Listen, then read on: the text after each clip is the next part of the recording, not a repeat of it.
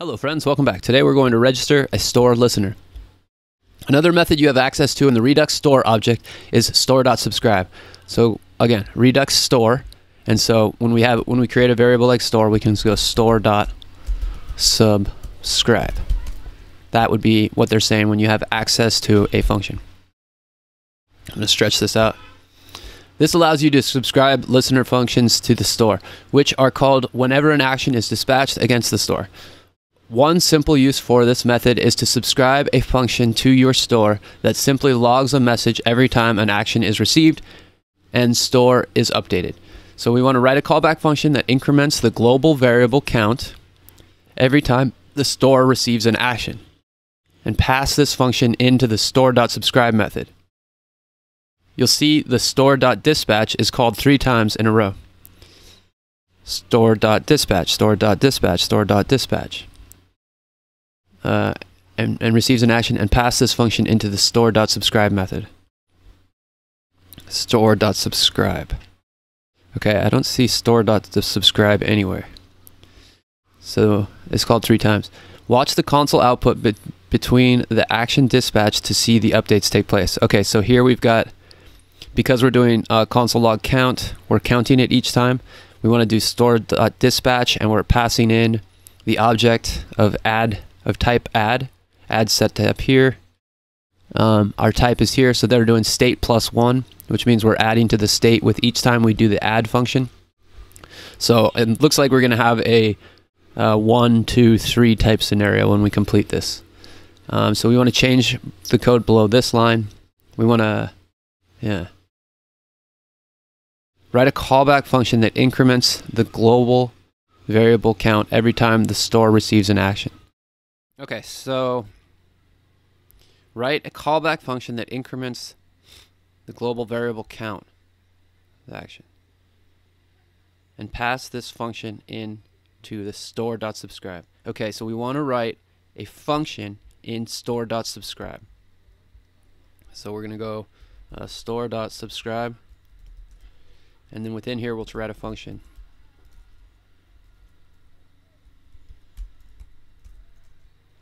And I'm just going to do this, as always, I'm always going to write these in like old JavaScript, and then I'm going to refactor it towards the end into ES6 so that you guys can see the way that that works.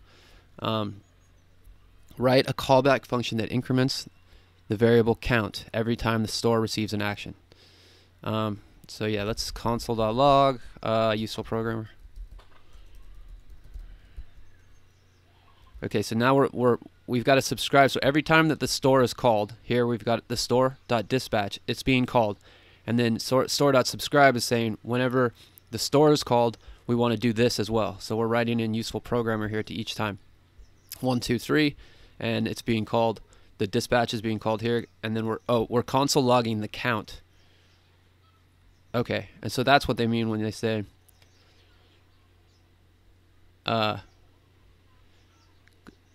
okay, so there's this global variable count, and so here we want to just say count plus equals 1. And then, okay, yeah, so when we console log the count, it's growing. And the store.dispatch is saying we're running it here, we're running it here, we're running it here. Yeah, running incrementing count. You see, we're incrementing count, incrementing count, incrementing count. We could even put count in here if we wanted to get crazy like that.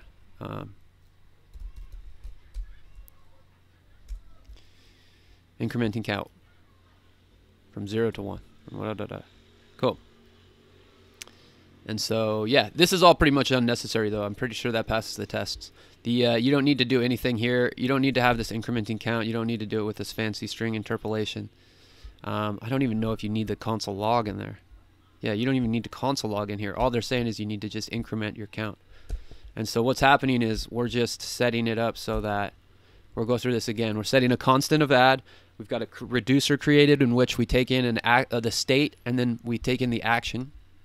If the action.type is equal to add, which means the string of add, then we return state +1. And if the action.type is anything else, we just return the existing state, which defaults to 0. But if it's anything, and so we've got, then we create a Redux store, which we save in the constant variable, and then we create a variable, a global variable called count, and then store.subscribe means that every time the store is called, we do this. And then, so if our count is +1, we increment this global variable here, which is not part of the Redux store.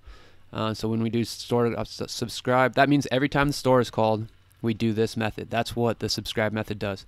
So when we say store.dispatch and we pass in a type of add, it comes up here, it says add, so then the state is added, we go 0, or whatever the state is, +1. The state is saved as 1 here, and then we console log 1. And store.dispatch, the state is currently at 1. We dispatch another add. So because the state is 1, it's not going to save as the default value. The state is 1. Our action is add. We return state +1.